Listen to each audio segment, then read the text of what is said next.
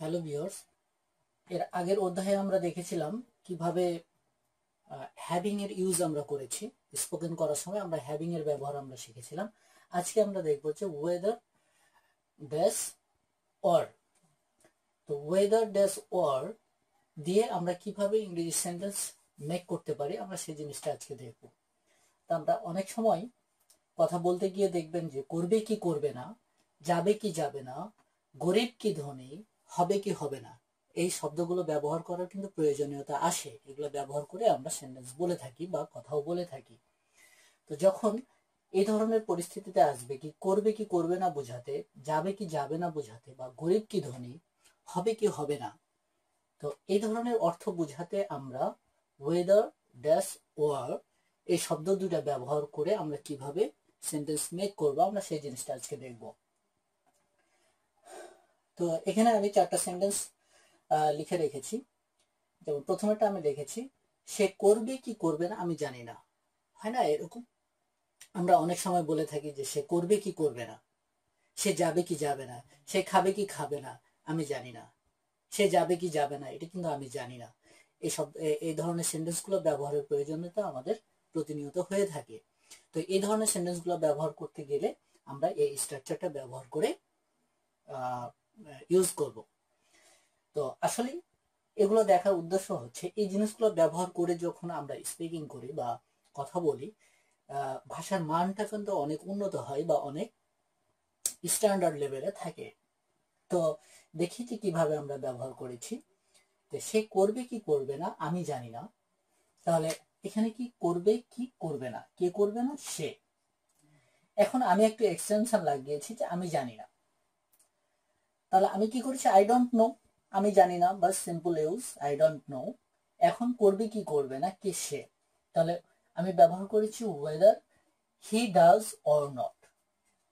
তাহলে সে করবে কি করবে না, তাহলে এই শব্দটুকু বোঝাতে আমি whether he does or not. Main জিনিস হচ্ছে whether he does or not, সে করবে কি করবে না। Whether they goes or not, তারা যাবে কি যাবে না। ব্যাপারটা এইরকম। তাহলে দেখেন একটা সেন্টেন্স আমরা যদি মেমোরাইজ করে রাখি তাহলে এটার দ্বারা আমরা শত শত সেন্টেন্স আমরা মেক করতে পারি। দেন আমরা দ্বিতীয় সেন্টেন্সটা দেখি, তুমি যাবে কি যাবে না। তাহলে এখানে কি হয়েছে? তুমি যাবে কি যাবে না। আমি একটু আগে এটা ব্যাপারটা বলেছি, এখনই সিদ্ধান্ত নাও। তাহলে এটা তো আমরা জানি যে এখনই সিদ্ধান্ত নাও, টেক ডিসিশন এট ওয়ান্স, এখনই সিদ্ধান্ত নাও। তুমি যাবে কি যাবে না, তাহলে you whether you go or not, whether you go or not,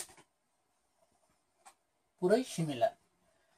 তাহলে একই স্ট্রাকচার ব্যবহার করে বিভিন্ন ধরনের ভাষা বা সেন্টেন্স আমরা ইউজ করতে পারি।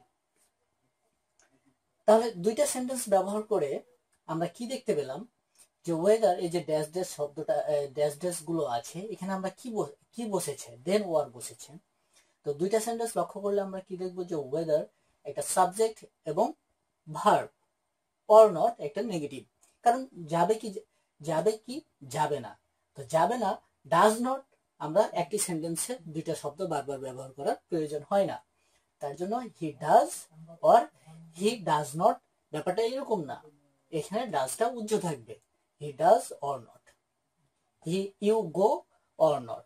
তাহলে একটা সাবজেক্ট, একটা ভার্ব, অর দেন একটা নেগেটিভ শব্দ। এভাবে এই স্ট্রাকচারটা গঠন করা হয়। তাহলে এই স্ট্রাকচারে ফেলে আপনারা শত শত সেন্টেন্স ইউজ করতে পারবেন, নো প্রবলেম। এখন আমরা আর একটু ব্যতিক্রম দেখি। এনে কি আছে, সে ধনী কি গরিব। ব্যাপারটা সিমিলার, সে ধনী কি গরিব। তাহলে সে হি ধনী কি গরিব এই অংশটুকু বোঝাতে আমরা তো স্ট্রাকচার জানি, ওয়েদার হি রিচ অর পোর। খুব সিম্পল ব্যাপার, rich or poor, whether he reach or পোর। সে ধনী কি গরিব, ওয়েদার হি রিচ অর পোর। এখানে আমি একটা এক্সটেনশন লাগিয়েছি, কোনো বিষয় না। তাহলে কোনো বিষয় না এই ব্যাপারটা কিন্তু আমরা জানি, ইট ডাজ নট ম্যাটার, এটা কোনো বিষয় নয়, whether he reach or poor. Okay, the next sentence. এখানে পার্থক্যটা আমি বলছি দুইটা সেন্টেন্সে একটু ডিফারেন্স কেন, যে একটি দেশ ধনী কি গরিব। তাহলে এখানে কি পেলাম, ধনী কি গরিব কে একটি দেশ। তো এখানে তুমি সে, এখানেও সে, আর এখানে আমরা দেখছি যে একটি দেশ। তাহলে হি সি এর জায়গায় শুধু একটি দেশ হবে।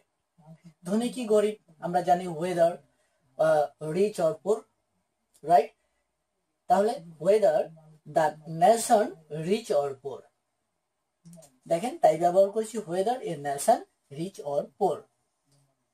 একটা দেশ বা একটা জাতি ধনী কি গরিব, আমি একটা এক্সটেনশন কি লাগিয়েছি, শিক্ষার উপর নির্ভর করে।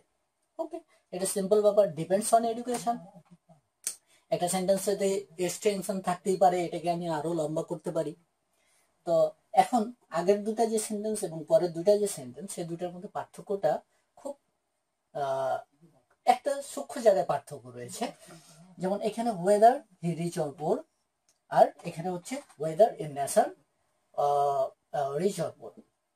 এখানে পার্থক্যটা কোথায় দেখেন, এই আগের দুইটা সেন্টেন্স এখানে কি ছিল, একটা ভার্ব ছিল, সাবজেক্ট প্লাস ভার্ব ব্যবহার করেছি, দেন অর নট।